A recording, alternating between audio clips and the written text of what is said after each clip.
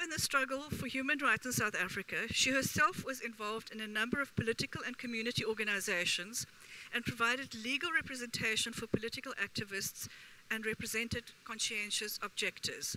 She is the former chairperson of the Human Rights Commission Trust and is the managing trustee of the Nelson Mandela Children's Fund, and she was also given an honorary doctorate by Rhodes University for her contribution to the struggle for human rights. Now, on the note of human rights, what's not in here, which I came across, which I thought is absolutely wonderful, Kathy inherited money which she has used to buy donkey carts for use in a rural area to get clinics, to get people to clinics and to pension payout funds.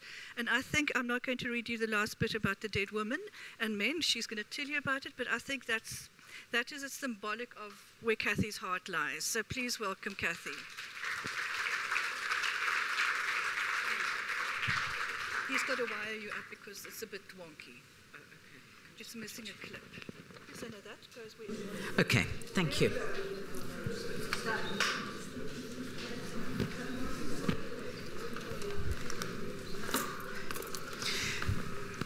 Well, good morning, everybody. I'm delighted to be with you. As I say, it's a very long war, and the repercussions will go on and continue to go on into our lifetime. But I'm also very pleased that you are all engaging in the commemoration of the events of 100 years ago. 1917 is a very difficult year, because in 1914 everybody thought, oh, well, the war will be over by Christmas. 1915, South Africa won a great victory in German Southwest Africa with very little loss. In 1916, South Africa had losses in German East Africa, and then gradually came to understand, as it experienced, the horrors and the disillusion of the battles of the Somme.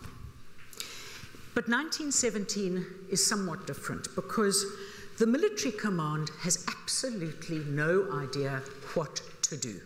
It has run out of sensible options. And so what does it do? It just keeps having more and more useless little battles and sending young men off to die for very little gain. In fact, what happens in 1917 is to set the British and the Allies up for defeat in March of 1918, when the Germans just went through France and Belgium, and the war was very nearly won by the Germans. So it is a year of blood and mud and guts. And I appreciate that you've chosen to get your feet so dirty instead of the art and the music and the fascination of Vienna. But I wanted this time slot of 11:15 because it will then be possible for me to meet afterwards with any of those of you who might be interested in working on preparing a summer school memorial book, as I've set out in the little memorandum. And that's what I meant the other night, Glenn, about keeping you busy. You have the little diary. That should be in the book. Now, this week, oh dear, yes, this week, 1917. Today, there's a bit of an introduction, because this is a very political year. And as Clausewitz said, war is politics by other means, and I'm going to do it as how the cartoonist saw it. Tomorrow is Black South Africans in uniform, but I find it quite interesting that in a very strange way, when I was in France in October and November this year, I suddenly came to appreciate that actually a strange process of nation building is happening in South Africa through inclusion of blacks and whites and coloureds and everybody in a shared history of the First World War. Wednesday we look at a nurse in Salonika, and to misquote from wherever, greater love hath no woman than to lay down her life for her patients. The Royal Flying Corps really took off in more ways than one on Thursday, and I have a soldier who, or not a soldier, an airman, whose parents put on his gravestone that he was a burnt sacrifice. And then on Friday we have 3rd Ypres, better known as the Battle of Passchendaele, and the commanding general talked about the soldiers just trying to wade through thick porridge. So it was not will not be a pretty year. But this year is the year of politics. At home in South Africa, amongst the political and military leaders of Great Britain, in Europe and in the Americas. And all of these politics impact upon our soldiers and their stories. Because many of the battles which took place, they were only planned and fought because of political battles taking elsewhere, as we will see. And as we know, much of what took place in 1917 had an impact on the world after the war. So I'm going to do a rather simplistic overview today of the politics behind the struggles of 1917. We're going to look at what happened in Serbia and the Balkans after the assassination of last year's friend, the Archduke Franz Ferdinand. We're going to look at the collapse of the Russian Empire and the battles on the Eastern Front, the rise of Lenin. We're going to look at the United States doing its best not to get involved and finally and very reluctantly doing so. And we're going to look at why the Brits and the French were so engaged in Mesopotamia, the power of oil, and the collapse of the Ottoman Empire. Now, we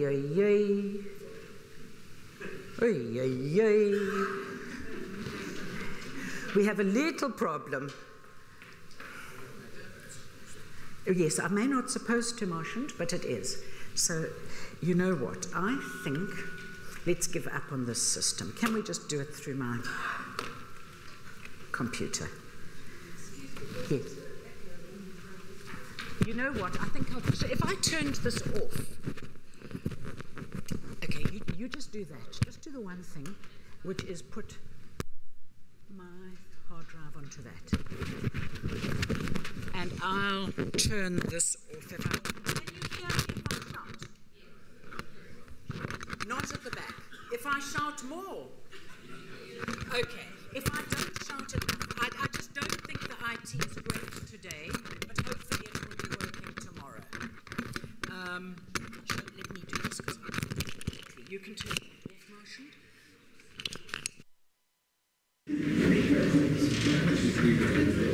Don't go away.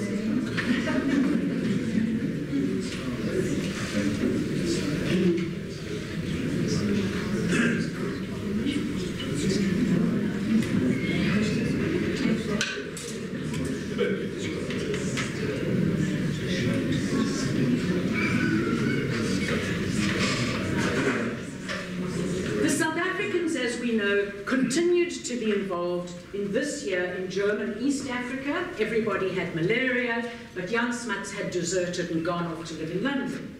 The South Africans were involved in France and Belgium.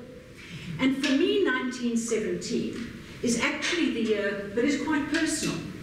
I think of the brothers Bert and Arthur Dixon who were killed in East Africa. I think of Norman Purden, whose little photograph I managed to find somewhere in the Free State, and he just disappeared on Easter Monday at the Battle of Arras. And you'll hear on Friday how Roland Hill and Alan Purden just fell into the mud and were never found at Passchendaele in Belgium. But it was also the year, as we will discuss tomorrow, when hundreds of South Africans drowned on the Mendi. Subsequent to the assassination at Sarajevo in 1914, war raged in the Balkans. And on Wednesday, we're going to look at the autograph album of a nurse whose patients wrote poems and drew pictures, and she then was killed in Macedonia when she was leaping onto a Serbian patient to save him from a German bomb. The revolution in Russia caused the Allies enormous concern this year. First, Russia faltered, and then it abandoned its participation in the war. And this meant that Germany was free to withdraw its armies from the Eastern Front, and it could focus and concentrate on Belgium and France, the Western Front. It was actually in a position to redouble its efforts against the French and the British. And this played a considerable part in the decision of the Allies at Easter time this year to launch the offensive at Arras, which, as we will discuss on Thursday, required the great help of the Royal Flying Corps and its airmen. But this concern about the Russian collapse certainly contributed to General Haig's decision to commence and to continue and continue and continue with the 5-month-long Third Battle of Passchendaele, which we will discover on Friday. The United States very belatedly decided to enter the war in 1917, but no troops came through or performed any useful military exercises until 1918. Now, on the one hand, the Germans were very worried about US involvement, and so they did their best to enter the war before the Americans arrived. On the other hand, General Haig did not want to have to work with the Americans. He wrote in his diary, "Oh God, please let there be victory before the Americans arrive." And he certainly did not want them to have the glory of winning the war. And this persisted in his desire to continue and continue with the Battle of Passchendaele. And finally, as we know, most wars are about power and access to resources, and this one was absolutely no different. All parties were interested in the resources of the Middle East. The South African infantry, as we know, served in Egypt in 1916, and as we will discuss tomorrow, the Cape Corps served there in 1918 and in 1919. Tomorrow, our own internal politics will be discussed, because we're going to be looking at the wartime service tendered by black South Africans, the response of the South African government of the time to that offer, the uses to which South African natives were put, and the contribution which they made to the outcome of the war. And interestingly, as I've indicated, I think to the current creation of a combined historical narrative.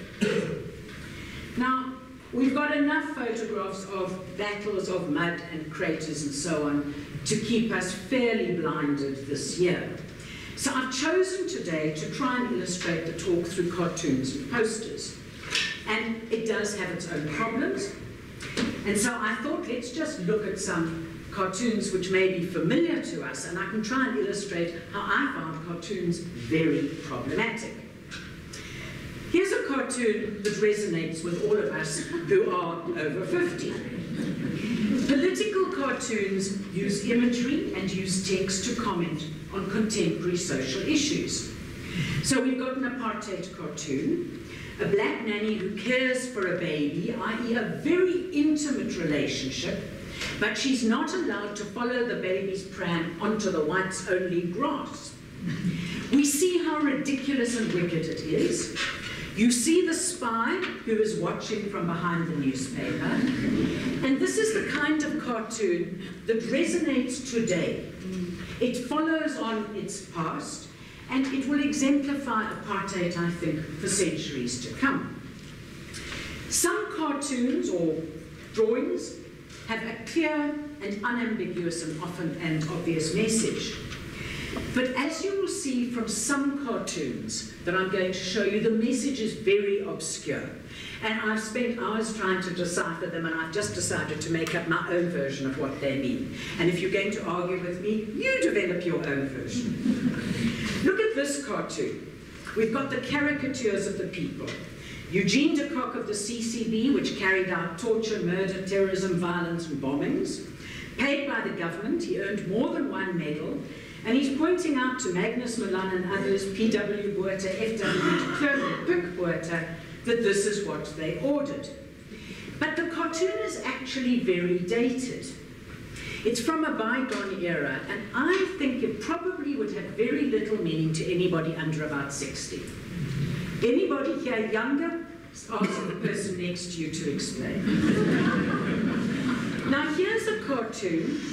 The genie emerges from the bottle. Now, probably most of us remember where we were, with whom we were, and what we were doing on that particular day. I doubt that future generations will remember that date. I doubt that future generations will even know who F.W. de Klerk is. But I have absolutely no doubt that the greatness of Mr. Mandela will live on. Here is perhaps a far more enduring message It is not limited to one particular contemporary event, and it can be used all over the world. We have the familiar face of Archbishop Tutu. There's the play on the Truth and Reconciliation Commission, which we remember. He is speaking the truth, and what is the truth? The rich must help the poor. But there is a reconciliation amongst old and new elites. They both are now rich. Here's a last year's cartoon, and I think this shows us how you need some shared experiences or cultural heritage to really make sense of cartoons. Tuli Madonsela is not identified, because at this particular time she is well known. But the Nkandla report is identified. We have government or party functionaries, and we all recommend the man who wears the shower head.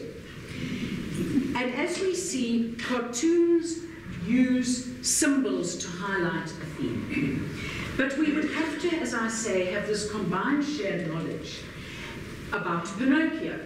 The more he lied, the more his nose grew. And so cartoons must be able to draw on these shared understandings, and that I have found quite difficult with the cartoons of 100 years ago. Something more recent, a little bit obscure, so we are told on the telephone poll that it's the Gupta family, in case we don't know that. The first one on the left has bought a president. The second one has in his shopping basket a whole government. But the third one is really complaining. He tried to buy a Minister of Finance, so we can date it to the sacking of Minister Nene, and then the appointment of the man whose name we won't ever remember. And probably this is a cartoon that's actually going to lose significance quite soon, and it's only going to be an economics student writing a thesis in about 30 years who will remember any of these details. But here's something that applies all over the world. It's classic. Cartoonists work by analogy. They compare dissimilar things. So here you've got bloated government and bloated individual. The diet for the individual and cutting back on waste and expenditure for government. So the message is made far more dramatic by comparing unalike things. Now, what do we remember from this particular campaign? Well, in a sense, what we see is what we get, okay? But we may be disappointed. This too might fall apart and not actually be what happens over the next 4 years. If you watch on Friday, you will learn from his speech. So what I plan to do is whisk through on a very simplistic level and just make up a lot of lies about the cartoons I don't understand before, during, and after 1917. I'm hoping to show how political satirists of the time used caricature, distortion, symbols, played on words to illustrate the events of that year. I've had to discard a lot of cartoons I didn't understand, and I must apologize, a lot of cartoons are very hard to see. They're in black and white on the whole, they're very faded or blurred, and the copyright holder, which is so often Punch, has its name right across, which I can't complain about. So let's start with Europe in 1914. This is a little bit of a later cartoon because, as you can see, we've got tanks and aeroplanes. But tanks and aeroplanes were in the planning. Certainly aeroplanes were already in the air, and water tanks, as they were called, were in the planning. But the reason for this cartoon is twofold. We know we've got the symbol of John Bull, who's going to keep appearing. France is Marianne. We've got the Kaiser, who always has a moustache and a helmet. Austria-Hungary is usually the bewhiskered ancient emperor. Russia is always the bear. And Mahmud with the fez is always Turkey. The cartoons are quite racist. Most of them are written, that I've got, are written from a British perspective. The German ones I really have had to make up my own message.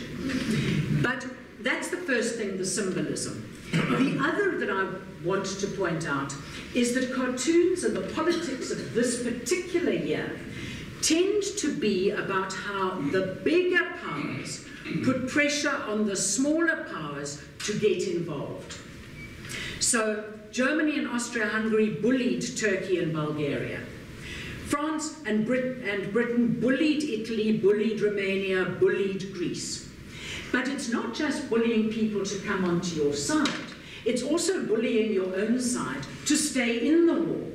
It's also bullying your own side to keep other people occupied elsewhere. So we will see how France was absolutely desperate for Russia to carry on fighting there, because that would keep the Germans occupied on two fronts.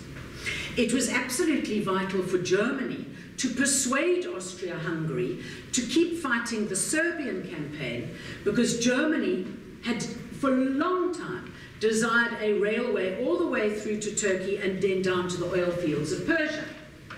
And Austria-Hungary wanted to give up, and you'll see a cartoon of the Dachshund gnawing away at the emperor's legs. So there's quite a lot going on, and most of it is developed around the idea of symbols. This is a German cartoon, and this is how Germany sees the map of Europe in 1914. The Germans are worried. They face Russia, they face France. Nobody wants a two-front war. Austria is looking at this voracious peasant of Russia. The Turks are a little bit mouth open and don't want to get involved. Serbia, rather cleverly, is piggy in the middle. Do you see the little piggy? And there is the piggy's little eye at Belgrade, which, as the Austro-Hungarians crossed the Danube, kept on being captured by different sides. Greece is doing its best at this stage to keep out of everything. According to the Germans, the French are just a mess. According to the Germans, those kilted Scots are mouth open, and the bulldog Großbritannien is occupying a very large island. All right, so what we're going to see today in the politics, we're going to look at what happens for poor old Piggy in the middle in Serbia. We're then going to look at what happens with Russia, how Russia got pressurized, not by honor in respect of Serbia, but very much by France. We're going to look how Russia was pushed into going here into the Caucasus and into going up against the Turks to keep them busy. We're going to see why the Black Sea and the Dardanelles were so important, which is why Turkey was important. And then we're going to start looking at Africa. Now, as we know, if we start with the Balkans were the powder keg of Europe. Austria had annexed Ottoman territory of Bosnia and Herzegovina. There were further wars which resulted in the loss by Bulgaria of a lot of its Macedonian empire to Serbia, to Greece and Romania. And as a result, the Bulgarians hated those countries. The Russian Empire was patron to many of those kingdoms, and everyone dabbled in everybody else's politics, and Austria and Russia did much destabilizing of the region. And here they are watching the pot boil over. As soon as the Archduke had been assassinated,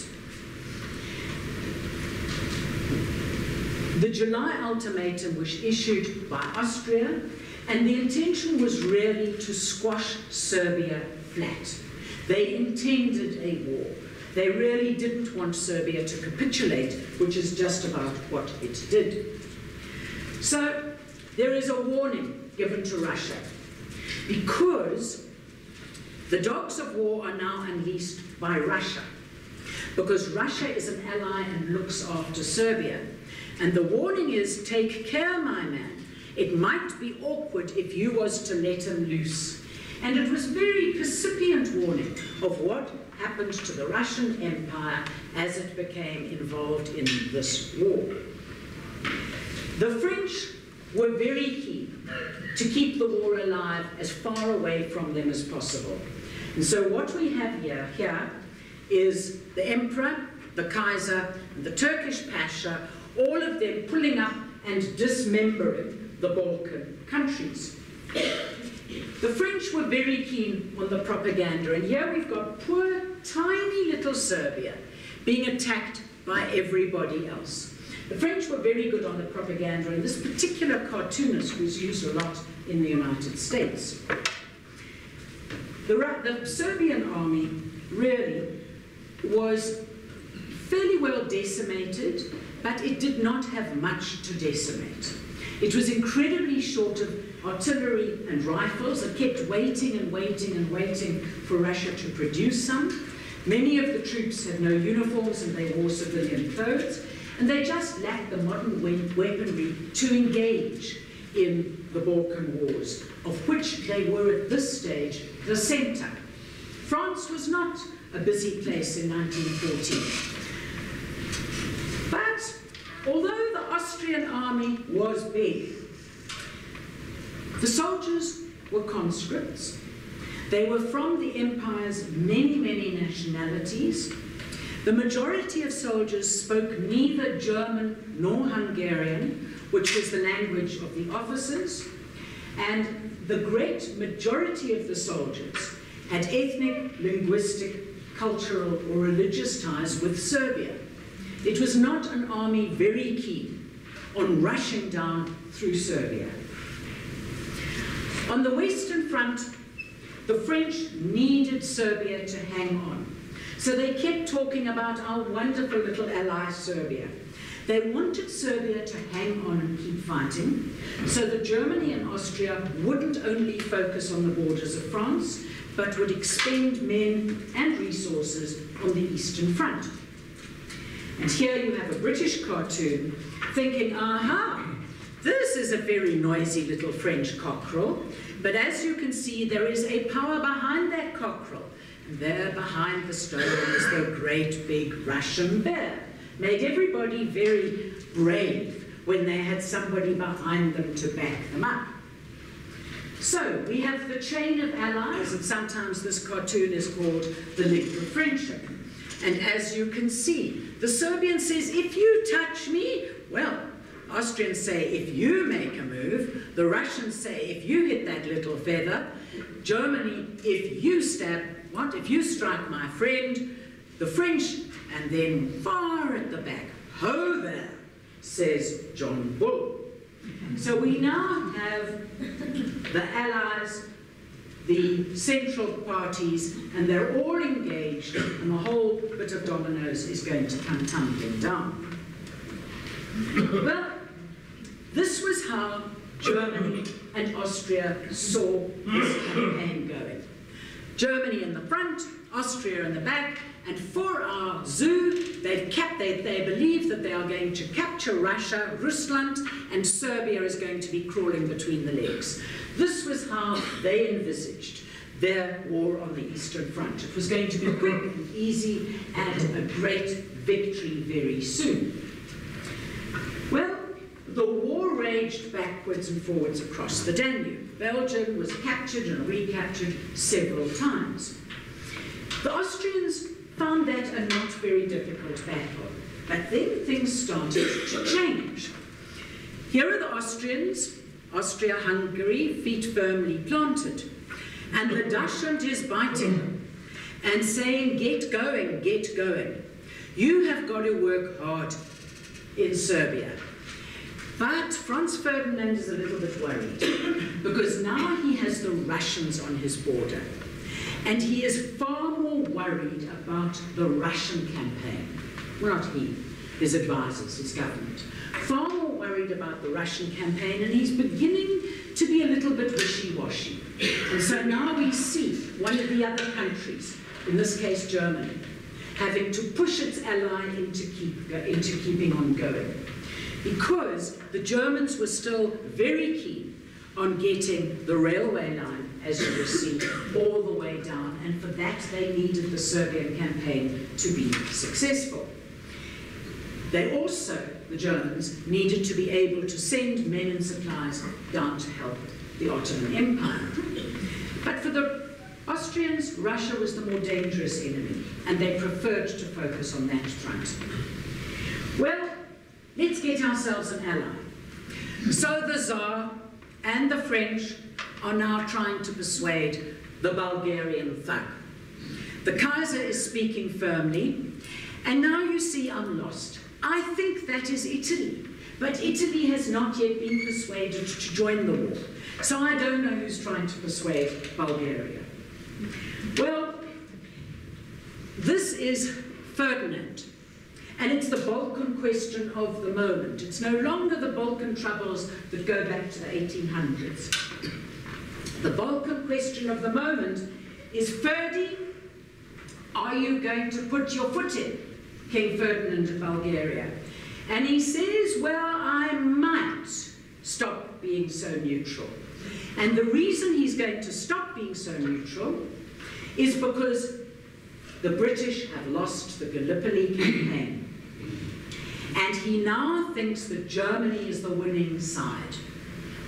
And with the disaster in Gallipoli and the Dardanelles, King Ferdinand of Bulgaria enters the war on the side of Germany and Austria-Hungary. They're both, well, Kaiser is celebrating, and this is the boys of the Dachshund breed. Obviously, a British cartoon. But there's another take on the joining of Bulgaria. The martyred Serbs, say the French. Look, we've got Germany and Austria attacking Serbia, and Bulgaria comes up and stabs them in the back. Then, of course, we've got the Greeks who are just looking on. They're not going to be able to look on for very long. There's an awful warning, and the awful warning is to Romania. The awful warning is, be careful. Look what's going to happen. The eagle, the lion. And here you've got poor old the Emperor of Austria lying in bed. He's feeling fairly overwhelmed. He's got Russia, Serbia, Montenegro, and now Italy. The Kaiser's not too pleased with him. Turkey's not too pleased. What's going to happen next? Romania is going to drop right on his head. That made Queen Marie of Romania very happy. She was a granddaughter of Queen Victoria. So the allies and the permutations are beginning to grow. Now Greece is caught in the middle. John Bull is pressurizing. The Kaiser is pressurizing. And the king is not a happy fellow. In fact, he's a very unhappy fellow. This is the Prime Minister, Venizelos, and I have not been able to discover the relevance of this leopard because I looked it up, and the national animal of Greece is the dolphin. Okay? But anyway, the Prime Minister is on top. And look at the poor little king. He's lost his helmet, he's lost his boots, and his crown is not on his head. He was married to the sister of the Kaiser, and he was very pro-German. So in fact, rather strangely, in the south of Greece, there was no war, and in the north of Greece, the French and the British and the Prime Minister engaged in a war. So what we've now got is the map of Europe in 1915, but obviously I'm taking it fairly generally. We've got the vast Russian peasant as perceived by the Germans with the bottle of vodka in the pocket, not being taken very seriously. The Germans and the Austro-Hungarians focusing on Russia, okay? And as you can see, the Austrians and the Germans are the most pacific, wonderful people, gracious in female form, crowns not disarrayed, but they're also being very nasty to the Serbs. Look at the Turk over there. The Turk is actually holding the key to the lock of the entrance to the Black Sea from the Mediterranean. And look at all these silly, silly British, the Anzacs, trying desperately to get through here to open up the Dardanelles. We've got the Germans here, and the French are portrayed as a toy army on a toy horse. Really nothing to worry about at all. The British are only interested in money. Who cares about them? And they are looked after by their ships. So that's how, at this particular time, the Germans are perceiving events. Changes a little bit, having to push the Russians, zapping the Austrians zapping the Italians. The Turk is involved, crippled France, with the soldiers hiding behind their women, okay? And John Bull carrying on fishing. These are very delighted Bulgarians and Austrians meeting up with each other. But by the end of 1915, the Balkans had been laid waste. The Serbian position became absolutely untenable. And so there was a full retreat out of Serbia, through Montenegro into Albania. The weather was terrible, the roads poor, and the army had to assist hundreds and thousands of civilian refugees. But that actually helped them, because it meant the Austrians couldn't follow them because of the lack of roads, because of the terrible weather. And many of the fleeing soldiers and civilians were cared for by the Scottish Women's Hospital, which is what we're going to hear about on Wednesday. Eventually, about 150,000 Serbs got through Albania. They reached the coast of the Adriatic Sea. The British ships collected them and took them around the bottom of Greece and up to Salonika, where the campaign continued.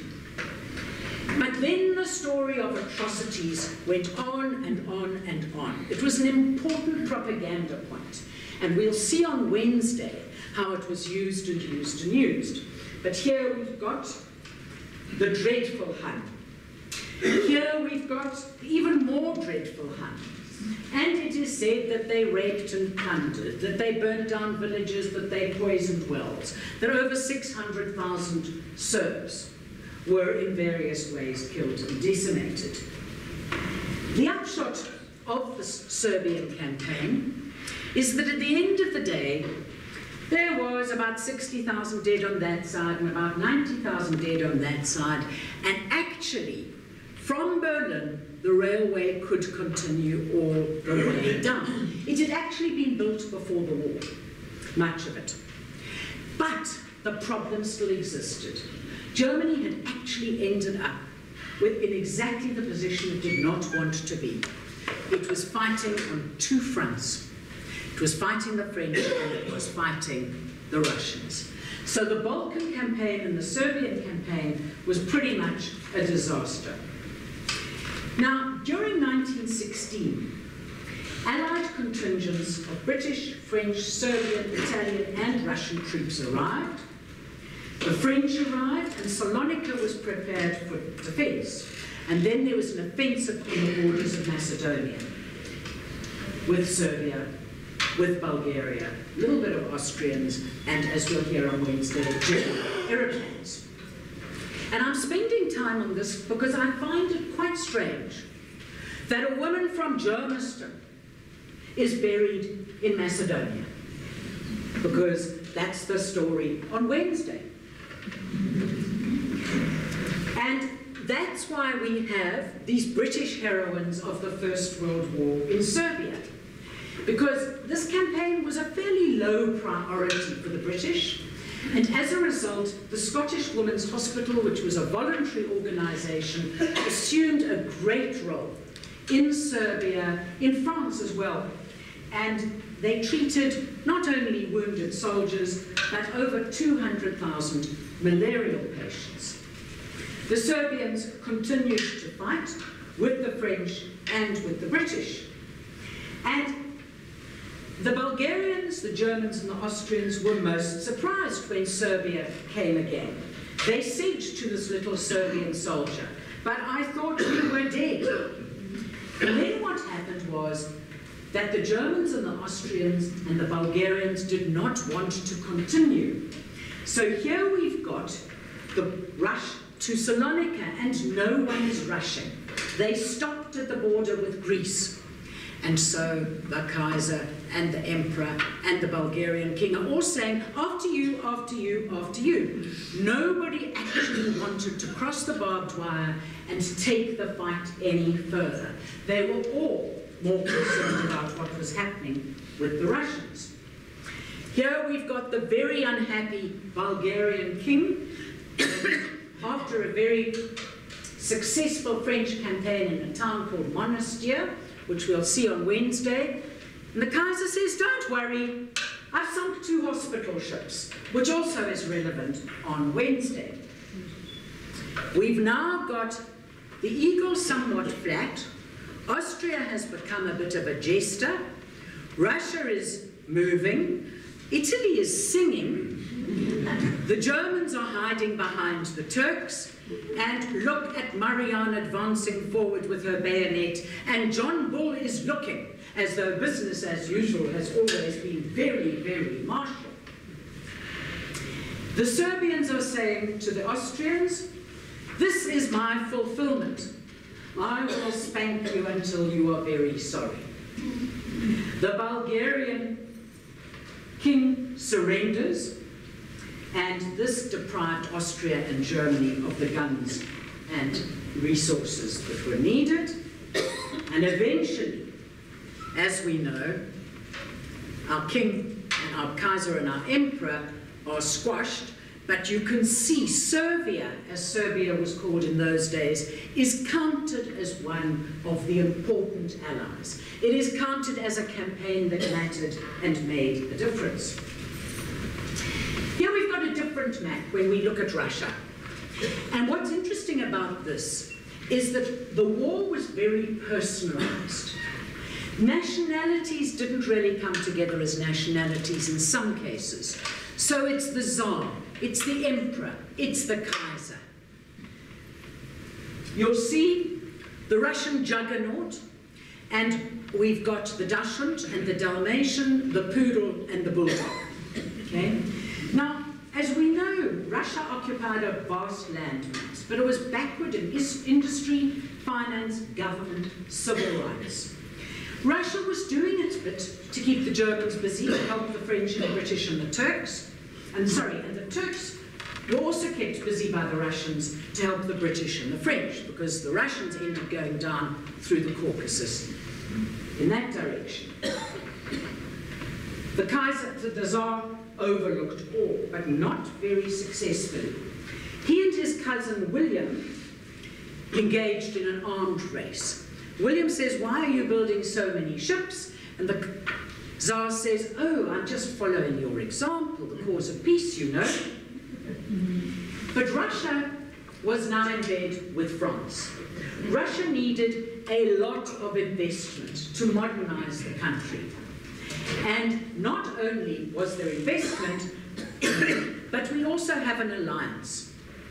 The deal is, within 15 days, Russia will mobilize, and there will be a war on 2 fronts. That was the deal. It was one of the reasons that Russia had to stay in the war. So we have again the same chain of friendship.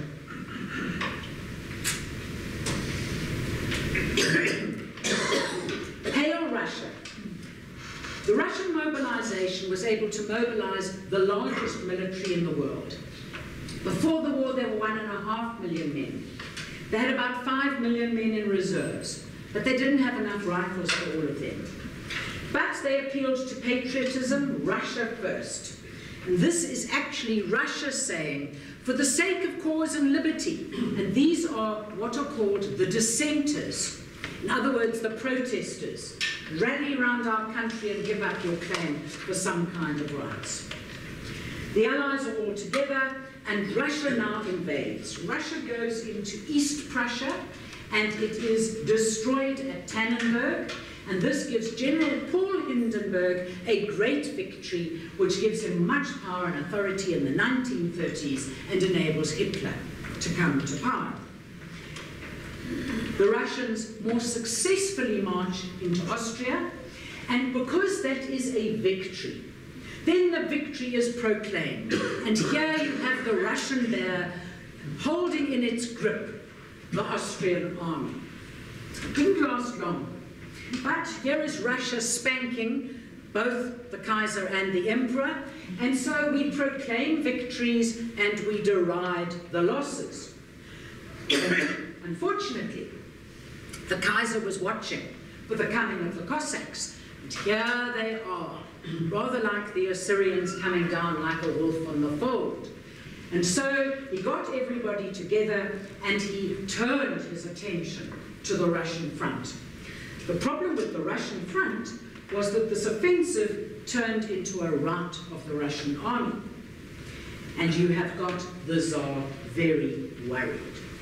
He's not too worried on the other front because he's doing quite well against the Turks, where the Germans had wanted him to go.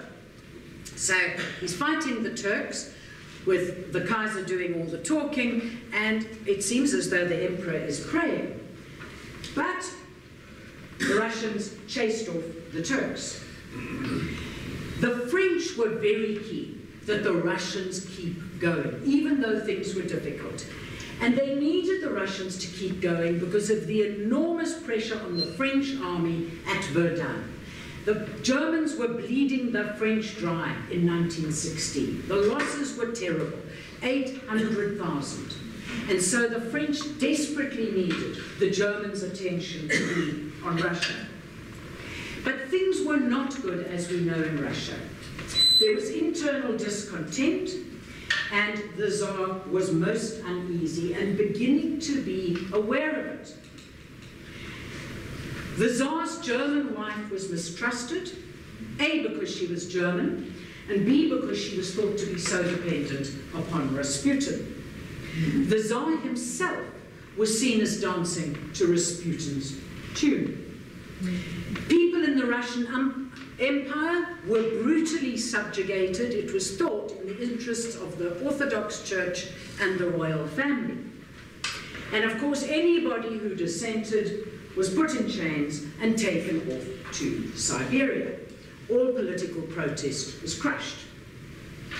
And so on Women's Day, February 1917, 90,000 women workers in the city of Petrograd left their factory jobs and marched through the streets. And they were not alone in demanding change because the next day, double that number of men and women did the same thing. By the end of February, the city of Petrograd was shut down, and the Tsar, as you can see, was on his way out with his portrait onto the fire. And his abdication in March was not much mourned. As you can see, Mark Twain was feeling himself, if he'd been there, very willing to give the Tsar a shove off his throne. The Germans had a clever plan. Their worry was as follows: that Russia would continue fighting. So what they did was they got a sealed train to drive through Germany from Switzerland because they believed that Lenin would end the war if he got to Russia and took power. Because they wanted him to end the war, they would then not spend time in the East, and they could turn all their attention, as they did in 1918, to the West. And Lenin believed that the Russian people were ready for another revolution. At the head of the Bolsheviks, they took control of telegraph stations, power stations, bridges, etc. They overthrew the provisional government, and as a new broom, Lenin announced inter alia that the new regime would end the war, which is exactly what Germany had planned. Now, things weren't that easy. This is an anti-Bolshevik cartoon. It's either the Church or the Tsar that is about to be dreadfully stabbed by all these mental patients, and of course the dreaded Lenin. You can see we've got a Judas who's been paid 30 pieces of silver, and a lot of fairly mental soldiers and sailors. But the point is, there was an anti-Bolshevik movement. We know that the White Army went on for quite a while. In fact, South Africans were fighting in Russia in 1919 as the Russian Civil War continued. And so because of the Civil War, there was enormous pressure on the Bolsheviks. They really couldn't have a civil war and continue to fight the Germans. And so they formed under Trotsky their own Red Army, and then they did a deal, the Treaty of Brest-Litovsk, with the Germans. And as you can see, it is thought that effectively the Russian bear gave away all its household goods and put it into the German moving van. It was a bad deal, but they really had very little choice. Germany could now turn its attention to the Western Front. And the war, well, the casualties are difficult to know, but it's thought that approximately 2 million Russians and Germans were killed on this front. But let's now look at the Ottoman Empire, who keeps being mentioned. We've got Turkey in Asia, Turkey in Europe. The Russians really want to swim them out of the Black Sea and through here into the Mediterranean. John Bull is holding firmly onto its interests in North Africa and particularly the Suez Canal. So Turkey is very, very central to a lot of people's interests. And as we've seen before, remember, Turkey is holding the key here.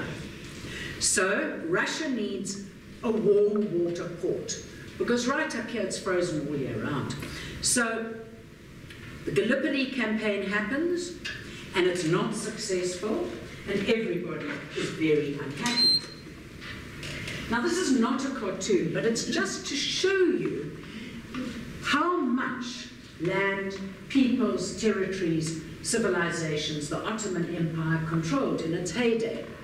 At the time of this war, it's only controlling here, okay? Egypt, mainly controlled by the British. Italy, France, France.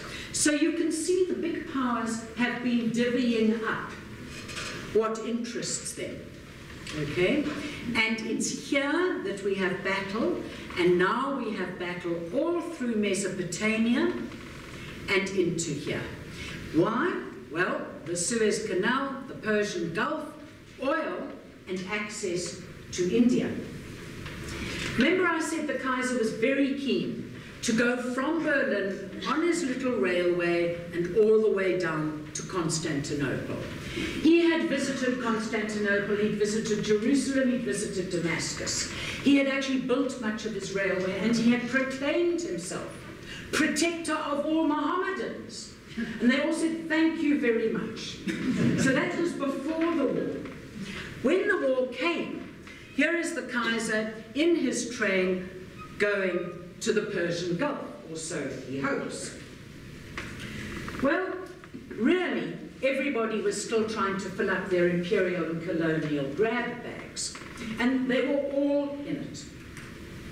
The French and the British had been particularly good at it for years and years, and as you saw, they had divvied up all around the Mediterranean for themselves. But the British were particularly good at sucking the oil dry out of various territories. And that's what this part of the war is really about. So the Tsar stuffs the Turks into the artillery gun, and that's why you've got his master's voice, with Turkey saying, what's in it for me? The Tsar drives the Turkish donkey.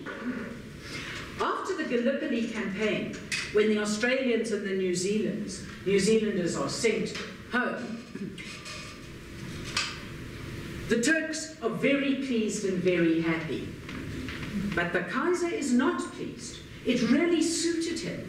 The Churchill and his navy and the Anzacs were very, very busy in the Dardanelles. It took pressure off the Kaiser on the Western Front. So not everything always went well. The Kaiser focused on the Western Front. Ancre is a river in France, and here is Mesopotamia. The last crusade happens. Because of the threats to British interests, the British don their crusading gear, and off they go into Mesopotamia. The poor old junior partner again, the Turk has to fight in Mesopotamia. He is rushing off on his camel to Jerusalem. And they use people such as Lawrence of Arabia to incite the various countries, the various tribes, the various sects. In fact, it was quite interesting. The British proclaimed the independence of Kuwait. They blockaded Syria. They recognized the King of Arabia. They entered Damascus, ending 400 years of Ottoman rule. And, as we know, Arthur Balfour signed the Balfour Declaration, for which he was called Arthur Coeur de Zion. as opposed to Richard the Lionheart, because of trying to involve on the side of the Brits those who were living in Palestine.